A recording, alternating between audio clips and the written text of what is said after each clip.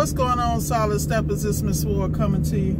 I wanted to have a conversation today about fear. We're going to talk about a couple of things, which is why I have the camera turned around. Today I'm getting a late start because I really wanted to lay my ass in bed like the rest of y'all.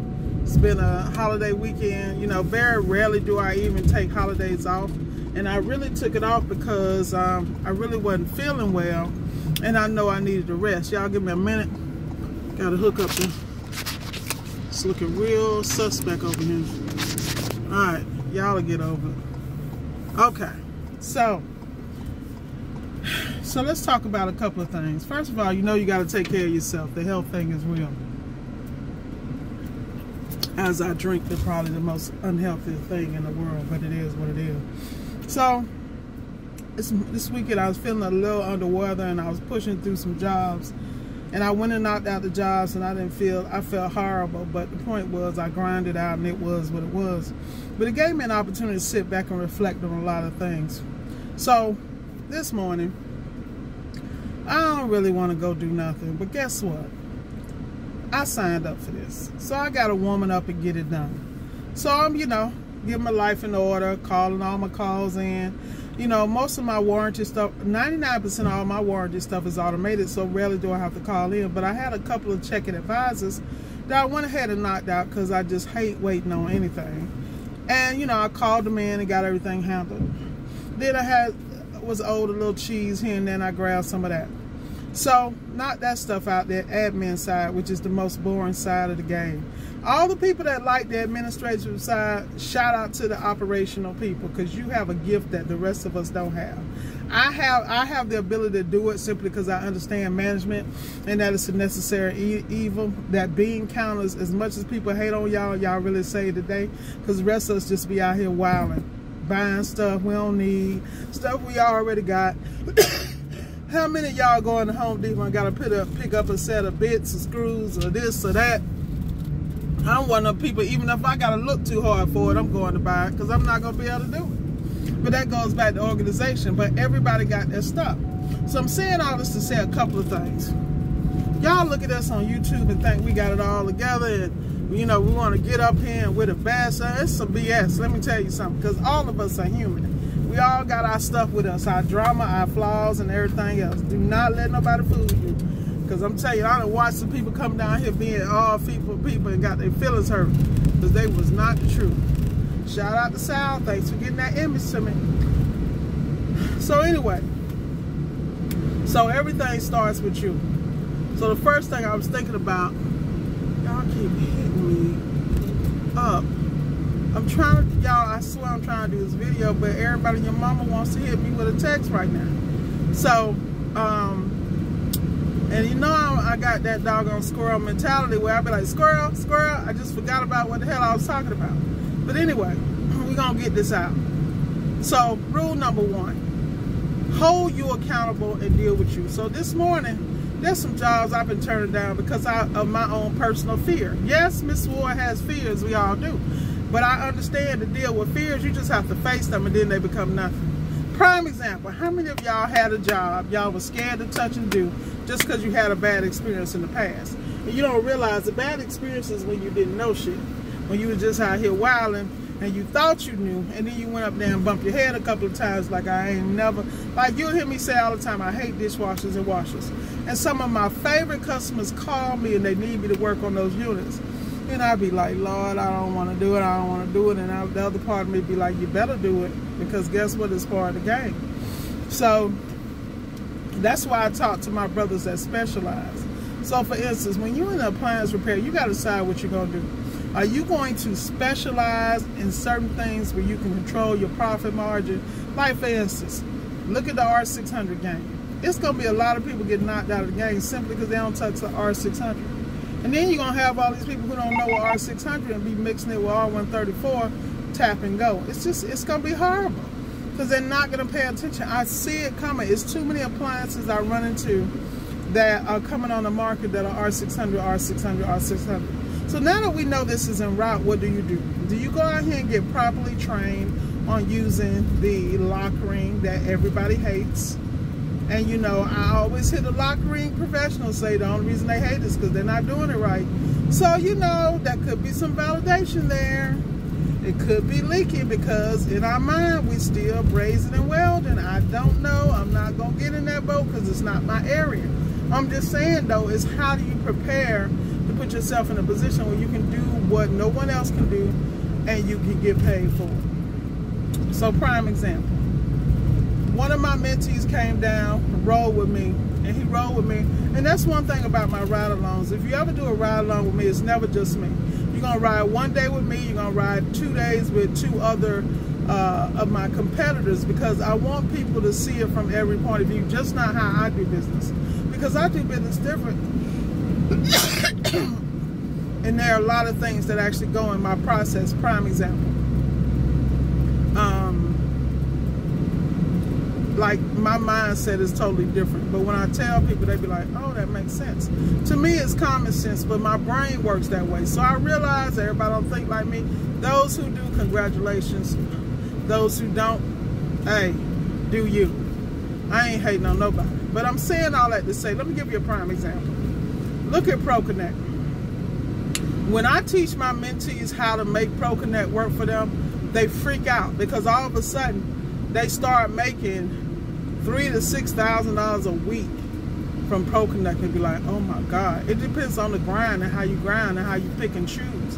And the only thing I told them was, look, choose wisely, check your zip codes, and make sure you choose appliances that you can charge accordingly for your gift, that you feel confident in fixing. To me, that's common sense. You feel me? But I also understand that some people believe in quantity, not quality. So, prime example, my mentee came and rode with me and rode with some other people.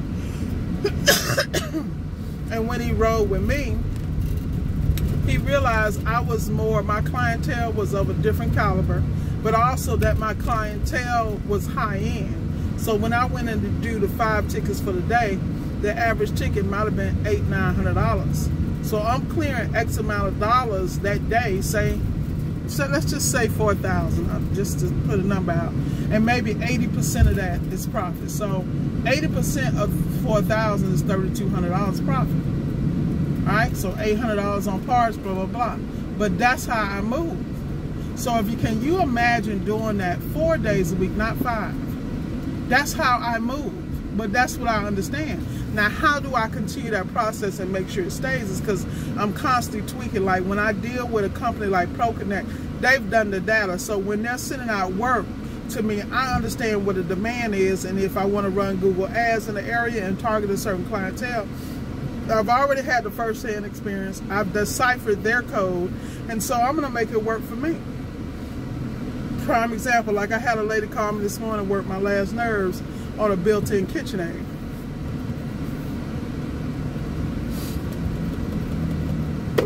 Come on, y'all. Y'all better get up here. Y'all, while I let 3 of y'all in, it's over. That's the limit. But, you know, y'all excuse me, I'm still getting over this cold, because believe me, it take a lot more than a cold to get my ass. Trust me, I'm not happy. Skip the variant. I'm not living that life. I don't even think in that mindset, you feel me? I'm going to stay healthy and whole all my life. Trust and believe to the very end. But anyway, but that's what I mean about how you got to look at it. So everything you take, you need to understand how to decipher it. Because every time something comes across your desk, you decide, well, I'm going to get it now. Like prime example, I had something come from Old Republic. It's a customer that had 3 appliances to check out. Now, the customer actually is in one of my high-end areas. It's a high-rise here in Fort Lauderdale on the beach. A lot of high-end clients, but I also have a certain mentality in that building. So I looked at him, I looked at the floor. Usually when I go in that building, I deal with the penthouse. So I pretty much know what floors are, you know, the people who really move a certain way. So I looked, this guy was on the 42nd floor. Well, I'm sorry, you're in the high-end high-rise, but your floor ain't high enough. So I'm not servicing you. And I'm going to go in there for Old Republic, even though I know I could have easily came out of there with 3 G's. Easily, because of the appliances. But the fact that, number one, he put three appliances on one service call order, which pays me $100, is a loss already. Because I shouldn't be off the rip getting collecting a fee for $100 when I'm looking at 3 different appliances. How about that? These are facts. Alright, so that's the loss. And then the fact that this guy blew up my phone on Sunday and Monday, I already knew he was going to be irritating customers. So what I do is I declined to service that, let them know that I'm overbooked, and I gave an opportunity to somebody else that works for Old Republic in that area to get it because I already knew. So then after I've already declined to work, the guy calls me again. And me being who I am, I called him back. I really should have just ignored him because I already knew the energy, because I know the building and I know the floor. He's not high enough. It is what it is. So I talked to him and I said, we're booked about 2 to 4 weeks out. He said, well, what if I wait 2 weeks? Can I still get you? I was like, I've already declined it so that they can get someone there to expedite your concerns. So he's like, so you telling me if I waited 2 weeks, you have great reviews, blah, blah, blah. It's obvious you don't want the business. Now, you see how I read him before I even worked with him? I already knew he was an asshole before I dealt with him because I understand the clientele in that building and the floors. I know that X amount of floor is high end, and I know any other floor is either a renter that's pretending to park or somebody's kid who's in there for school or whatever, or somebody renting. I'm telling you, I know these. Everywhere I go, I know the elements. So I'm not going to subject myself or my staff to some idiots. It ain't worth the money. It's never worth the headache, the long-term headache that you saw coming. So when you're in business, you got to decide, do you want the money or do you want the peace? And there's a way to get both, but you got to always be on guard. Like, I had to get my rest this weekend. I could have grabbed through. I could have worked yesterday because I'm used to working holidays. I don't even look at holidays. They don't exist in my world. You know? I have to slow down for Mother's Day. Just remember my mama was here. That's how real it is. But I'm out here to get me. And you know, I want to leave a legacy. There's 7 young people in my life that I want to make sure they don't have to work for nothing. They know who they are. But at the end of the day, you got to make those kind of business decisions. I hear so many people go work with people and do work for customers. They want to complain about them, but you knew they were jerks before you started. They somebody else's customer. There's some people, they will treat people, blue-collar people, like they ain't shit. That is never, let me tell you something, that is never happening. Because if you come sideways in Miss Ward, I got something for you. Trust and believe. But that's what I mean about your business. Then let's go back to what my original conversation was, which was about fear. You're going to have to face some of these fears, people. Like right now, I got this antique I'm working on. I'm scared of hell of it. There's something else I hate working on. But the point is that I always get my head together, because every time I reach out to depend on somebody, their ass ain't there. Let's keep it real. And sometimes when you reach to ask somebody to help you, they don't show up, or they got an issue that come up, you got to be thankful, because your punk ass wouldn't go if you didn't have the backup. I know that's my story. It's plenty of situations where I couldn't depend on people. I went out and I got set all the way up. But it made me so much better. First of all, it made me depend on myself, number one. Number two, it also got me better, made me become better at my craft. So now I got this whole deal where I'm doing X amount of jobs a day. Leftover or evening work that has to do with refrigeration. My subs will take care of that, because that's usually higher end. Those tickets are usually over $1,000. So I just let them knock it out, and we're good.